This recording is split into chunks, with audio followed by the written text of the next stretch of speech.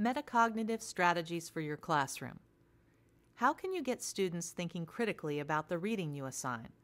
In this presentation, you'll learn 4 strategies to help your students become better readers. Stop and jot, talk to the text, text in the middle, double entry journal.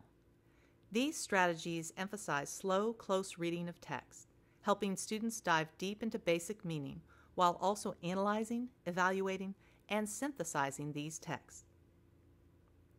Let's try these strategies with a few different texts. Every strategy is applicable to your subject area, so be thinking of how a text from your course could replace the sample we use here. Let's begin with stop and jot. The stop and jot strategy focuses student thinking with a specific question while reading a short passage. The strategy helps students process parts of a longer piece. After reading each chunk, students complete a quick write in answer to the focusing question. Imagine you have a challenging text, such as a few lines of Shakespeare. Ask students to read a few lines and then stop and jot their answer to this question. As you read this first paragraph of the prologue of Romeo and Juliet, think about this question. What is happening in fair Verona? Now, stop and jot your answer. Now you try it. Pause the presentation so you can stop and jot. What is happening in fair Verona?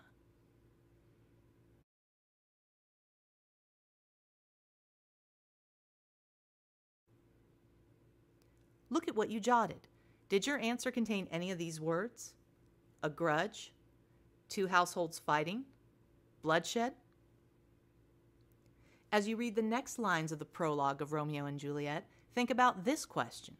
How will the story of Romeo and Juliet end? Now stop and jot your answer. Now you try it.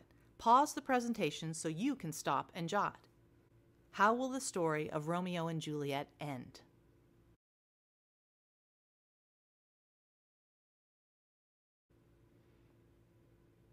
What did you write? Did your answer contain any of these words? Death, suicide, end to fighting, or strife?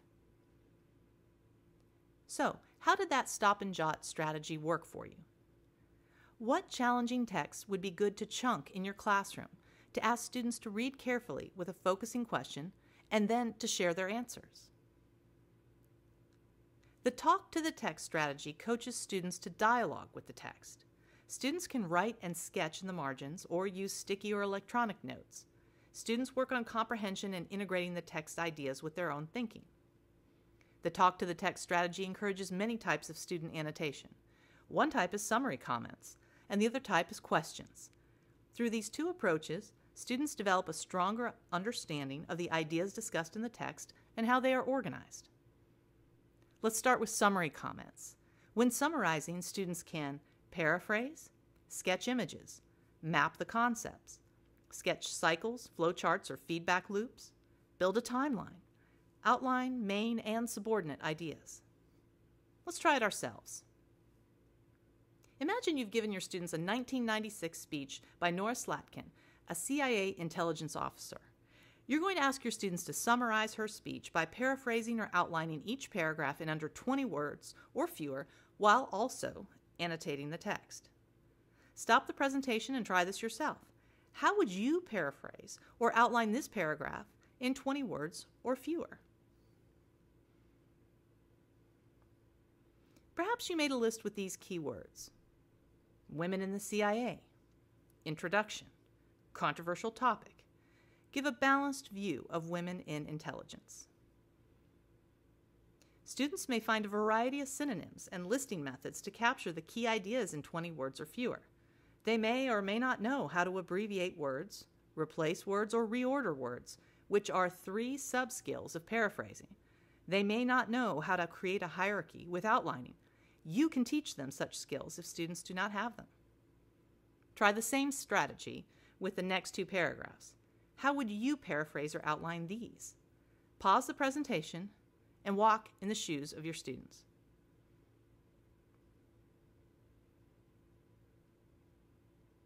Perhaps you made a list with these keywords. CIA women are not equal to James Bond. not just old white males from Ivy League universities, many women employed. You may have tried to use your own words, restating rather than copying, and tried to capture the main points.